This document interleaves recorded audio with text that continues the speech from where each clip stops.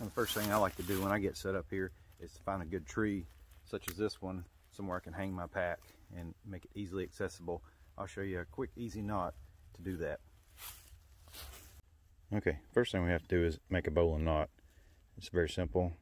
Grab your line, make a loop, go behind the loop, behind the standing line, back around through the hole, and pull it tight. That's it. Next thing, we'll take this bowline knot I just made, throw it around your tree.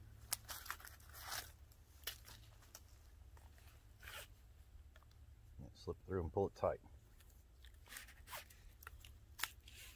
Next, we just need to make a simple marlin spike hitch to hold the bag. To do that, make a loop, go under, slip your spike or toggle in, pull it tight.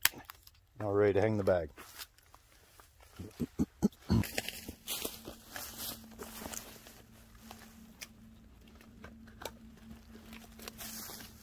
All set.